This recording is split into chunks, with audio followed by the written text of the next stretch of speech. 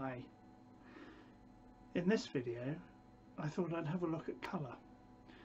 It's specifically at the colours of the rainbow, so the spectrum of visible light that we pick up in our eyes, but also colours off to either side of that, different parts of what we physicists would call the electromagnetic spectrum, that contains waves of all sorts, radio waves, gamma rays, X-rays, but we're just going to focus today on the central part as far as we're concerned, the visible spectrum, and as I say, just a little bit off to either side.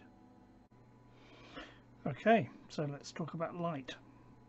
In fact, we're going to talk more generally about something called the electromagnetic spectrum, and essentially it's everything that comes at us and through us as a wave.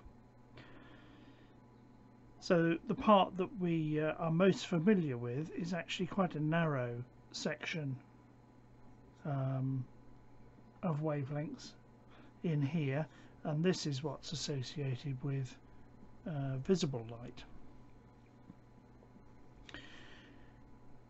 And of course we distinguish various colours in there, the things that we would generally refer to as the colours of the rainbow. But off to one side, so if this is the violet end and this is the red end of our spectrum, then off here we have infrared, and that's associated with heat, I think primarily. And then further out still we get a whole band out here that we would associate with microwaves.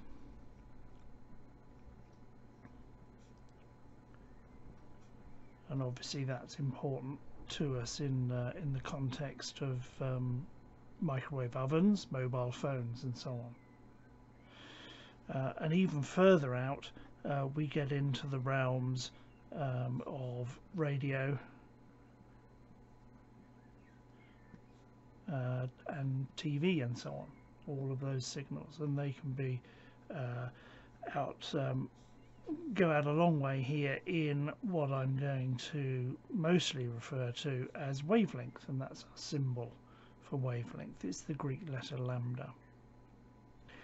But if we go to shorter wavelengths, so if we come out the other side of our visible spectrum, out into the violet side, then the first thing we run into is something you all have heard of course. It's ultraviolet. Further out still, and we get into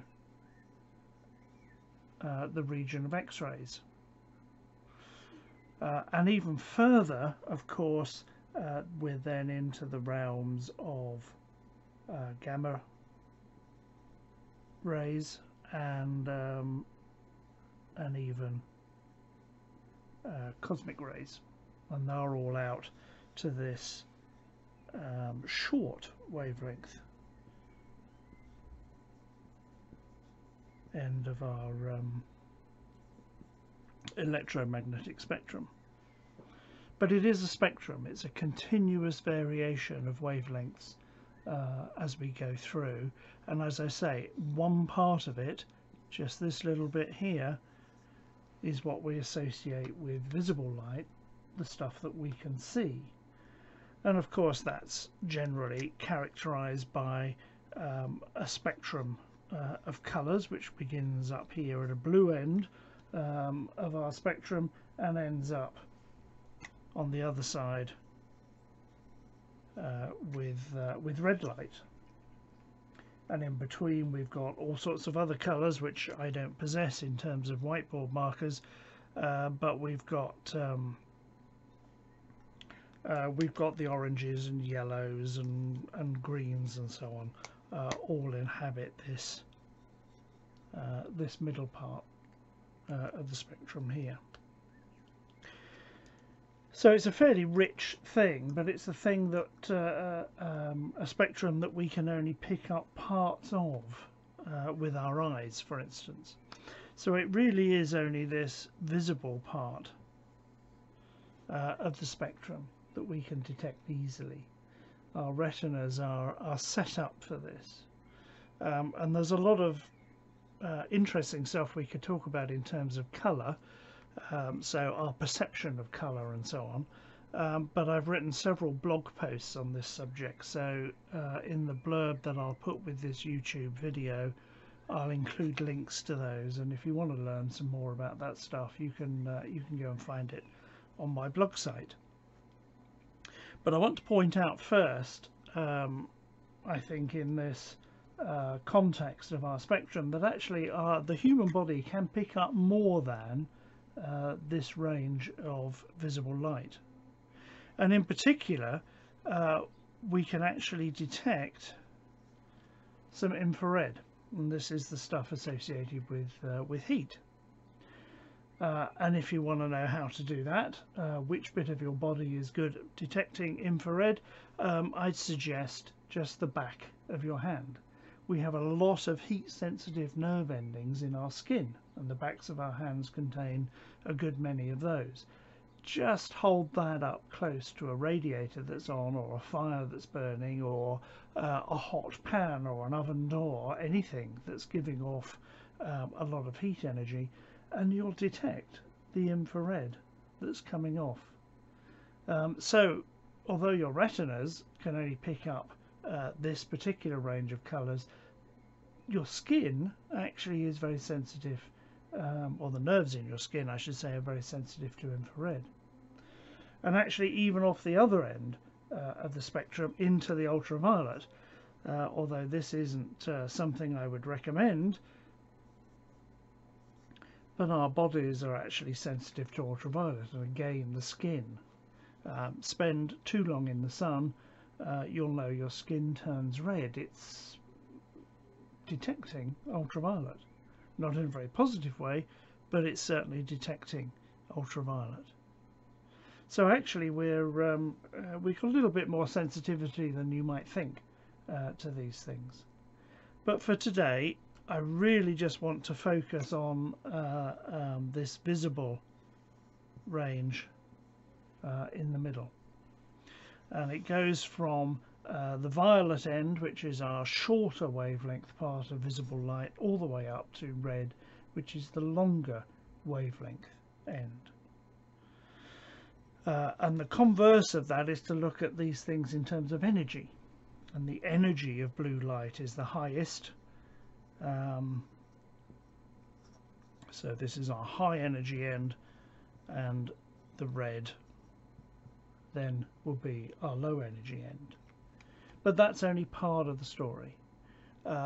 This is supposed to be physics in the house, so we need to look at ways in which we might be able to pick these colours up, and that's the thing I want to look at next, and in the little demonstrations that I'll try and run thereafter.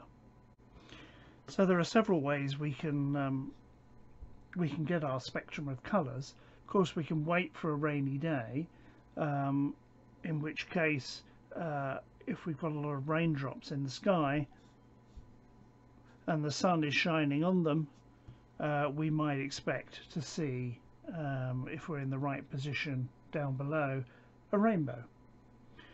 Well, that's not really physics in the house, is it? But I'll try and show that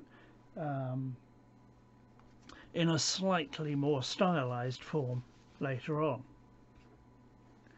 But a classic way of looking at the spectrum of light is to use a prism, and you may well have a prism in your house even if you've got it and don't know about it. More of that later. But if we put sunlight onto one face of the prism, we'll get out the other side light which is separated into its colours. So we'll have a blue end of a spectrum of colours and a red end. So in fact the light has been bent inside this prism, and that's a process called refraction, and glass is quite good at doing this. My little acrylic prism does it less well, but it still does it. And believe it or not, this process is associated with the fact that the speed of light is different for different colours, for different wavelengths. A lot of school textbooks you might have seen will have told you that the speed of light doesn't vary. Well, that's true, but only if you're in a vacuum. If light is going through any other medium, then actually the speed of light can change. And it changes in a way that's colour dependent, and so we get split out on the other side our spectrum of colours. So, okay, if you've got a prism at home, you can easily produce a prism to yourself, but in fact anything that has the shape of a prism. So although there's no way that I can show you this through a webcam, if you've got a window in your house that is scratched, then believe it or not, from the edge of that scratch, if you get your eyes in just the right position, you should be able to see coming off that the various colours of the rainbow, or the edge of a piece of glass. The edge of a mirror, for instance, will do just nicely. But that's quite tricky to set up. There is actually a fairly easy way of doing it, using a CD, and a lot of us, I suspect, probably all of us, will have in the house somewhere a CD. Now, on one side you've probably got a label printed, all the information about what's on it, but on the other side it'll essentially be what looks like a very shiny, highly reflective surface. But this is a digital storage medium, so in fact what we've got in here, in a series of concentric rings, are a whole series of gaps and dots that are microscopic in size, but these have all been laid down as a way of storing information. So they're storing the information associated with music or a video or whatever it might be. And actually this behaves in exactly the same way as something that is called a diffraction grating, and a diffraction grating is simply something with a whole series of very fine lines on here, and this is definitely not to scale. These lines are actually separated by a distance that's comparable to the wavelength of light that we're looking at.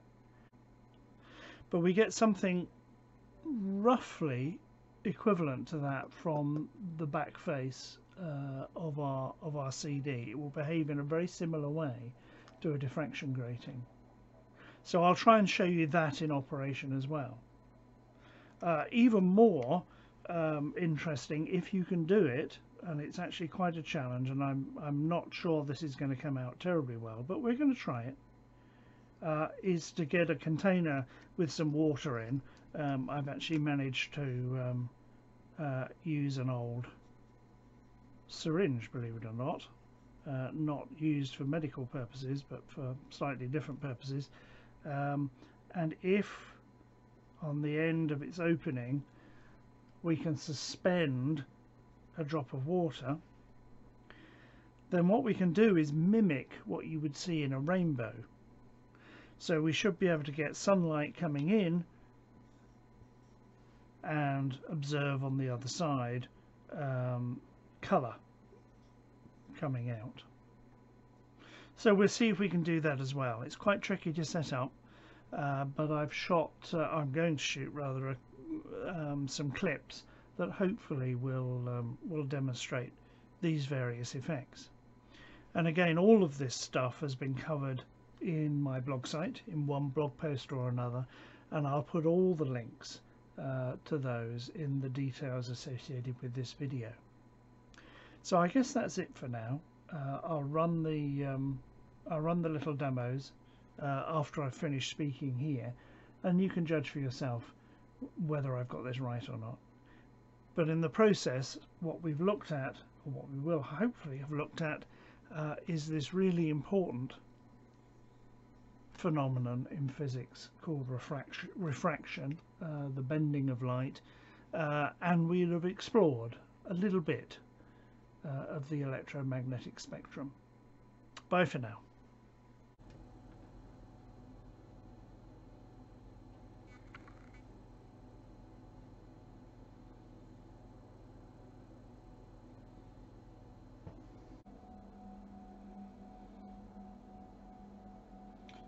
I've turned the brightness down on the webcam because it's being a bit overwhelmed by this spectrum coming through the prism. The sunshine's obviously very bright outside, but I think you can see the colours there, or at least the range of colours, from red at one end and blue at the other. But I can get these colours actually by using something that we've all got around our houses. So this is just a fairly ordinary CD, and you can see that as I rotate it in the sunlight coming through, we get a very clear differentiation of the colours of the rainbow coming out. You can see very bright red through the yellows and greens and so on into the blues and the violets. So this is another very effective way that I would imagine pretty much all of us have got in our houses for seeing the different colours. Alright, and we can do this at all sorts of angles, providing we get it just right with the incoming sunlight. It's actually very easy to see.